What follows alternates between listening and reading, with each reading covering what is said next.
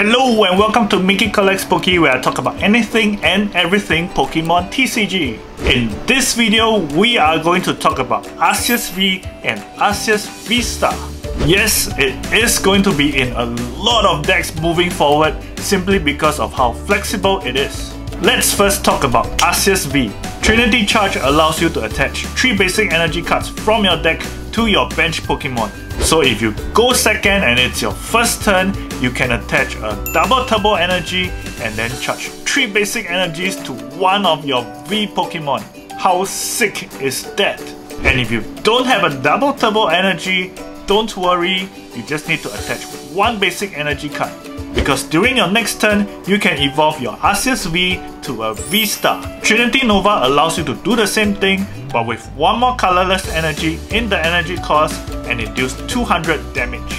And if you still haven't found your double turbo energy by the time you evolve your Arceus V to a V-Star, you can always use an ability so amazing, they name a whole set after it. Starbirth allows you to search your deck for 2 cards, any 2 cards, and put it in your hand. So if you haven't found your double turbo energy, you can use the ability to look for it, attach to your Arceus V, and then use Trinity Nova. If you have found your double turbo energy already, you can just attach, use the attack, charge your V Pokemon, and then leave the ability for later. One thing I must add on is Trinity Nova does 200 damage, which is enough to knock out most V Pokemon. With double turbo energy, your damage is reduced to 180, but you also have Choice Band, which adds 30 damage when you are attacking V Pokemon. So you get to do huge damage while charging your bench. Sounds familiar? So now that we have talked about how Arceus V and V-Star work, we will discuss how it will affect existing decks. Decks before Brilliant Stars that will improve after adding Arceus V and V-Star inside. We will rank them according to how much it will help, starting off with those decks that won't need Arceus V-Star. Of course, this is my personal opinion and I won't cover all the decks, but I hope that this video will help you decide whether you want to add it in or not to. Or if you want to form an Arceus V-Star deck and don't know who to pair it up with, you can consider these options. We start off with decks that won't need Arceus V-Star inside. I won't spend a lot of time on this section because otherwise it will be a really long video. First off, we have Mew VMAX. Mainly because Arceus V-Star is not a Fusion Strike Pokemon and it will just mess up Genesect V's Fusion Strike system ability. There are lots of cards in Brilliant Stars that will improve the Mew Genesect deck, but Arceus V-Star is not one of them. Next up, we have Jolteon VMAX. It doesn't need the energy acceleration because most of the time it only requires 1 energy to attack. And also, adding another Pokemon that's weak to fighting doesn't really help. We move on to both the Rapid Strike and Single Strike Urshifu decks. Both run on their respective special energies and Arceus doesn't help. Ultra Ball will be a great addition, especially if you run a Melanie in your Rapid Strike Urshifu deck. But nope, you don't need Arceus inside. Next up, we have the Eternatus VMAX deck. You cannot run non-dark energy in this deck. End of story. Okay, we now move on to the 7 decks that will benefit from having Arceus V-Star inside. At number 7, we have Ice Rider Calyrex. I did consider putting it higher in the list because having Arceus V-Star charging up an Ice Rider Calyrex VMAX on the bench is scary. The longer your opponent takes to knock out your Arceus V-Star, the more Ice Rider Calyrexes you can build up on your bench. The reason I didn't put Ice Rider Calyrex higher is because number 1, with Melanie, you don't really need the energy acceleration that Arceus V-Star brings. And number 2, with Arceus V-Star in the deck, you won't be able to play one of the best cards in an Ice Rider Calyrex deck, and that's Path to the Peak. This Stadium card locks up so many decks and is a huge reason why Ice Rider Calyrex is so good. Which is why while Arceus V-Star can be a good addition to this deck, it doesn't add a lot of value, especially compared to the other decks in the list. At number 6, we have Leafeon. Leafeon decks already have a new recent addition in Leafeon V-Star and to be honest, it's really hard to squeeze in Arceus V and V-Star inside. It faces the same issue as Ice Rider Calyrex in that it already runs a Sobble, Drizzle and Inteleon line inside the deck. I put Leafeon higher up in the list compared to Ice Rider Calyrex because Ice Rider Calyrex has Melanie to accelerate energy, whereas Leafeon only has Greening Cells from the V, which is useful in the first turn, but after that you don't want to just end your turn after attaching energy, so Arceus V-Star will help with that. At number 5, we have Shadow Rider Calyrex. Before Brilliant Stars, Shadow Rider Calyrexes only depended on Cresselia and Zacian V for their early game energy acceleration. But now, you can use Arceus V or V-Star in the early game or when you don't have energy cards in your hand. So you're not as stuck when you get a bad draw or when Path to the Peak is in play.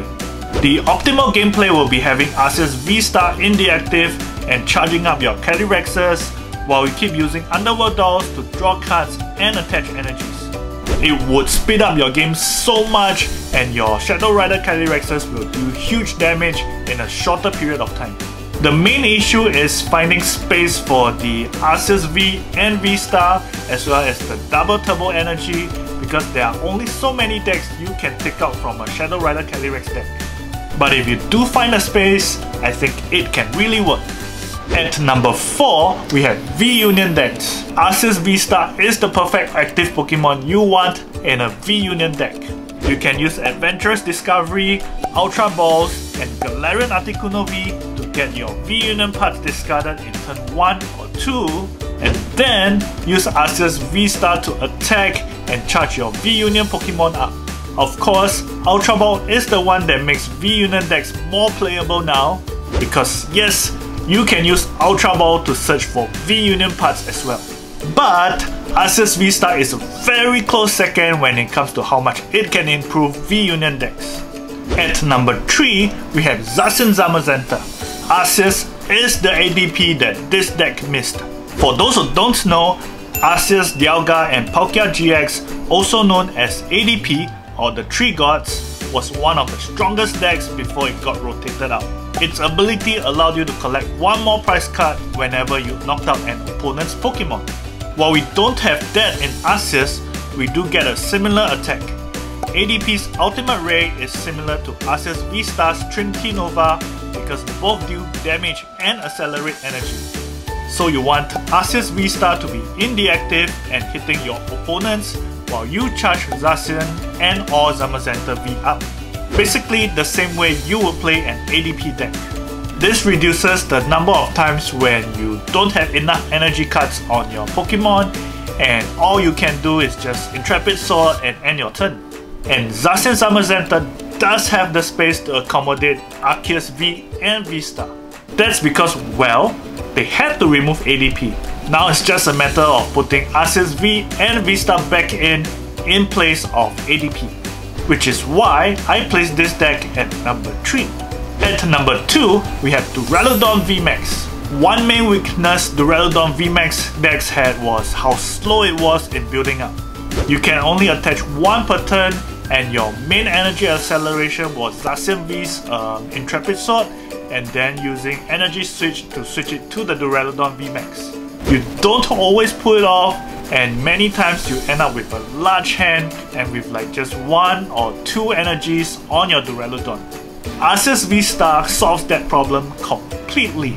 You can now put Arceus V-Star in your active, Duraludon on your bench, and then attack your opponent while charging up your Duraludon VMAX. And if a wall against special energy is not enough, you can always add in Zamazenta V to protect yourself against VMAX decks that play only basic energy, just like the next deck on our list.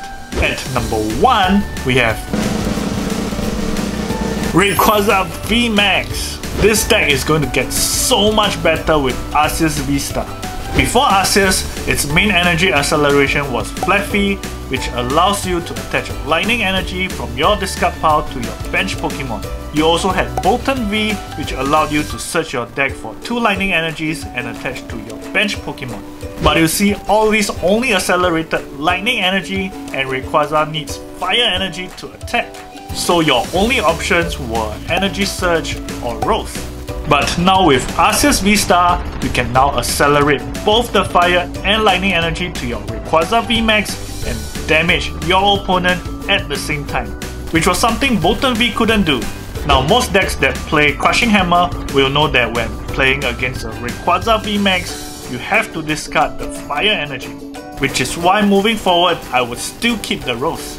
I can't stress how much Arceus VStar improves Rayquaza VMAX decks. I do feel that Arceus VStar Rayquaza VMAX is going to be one of the best decks in the format.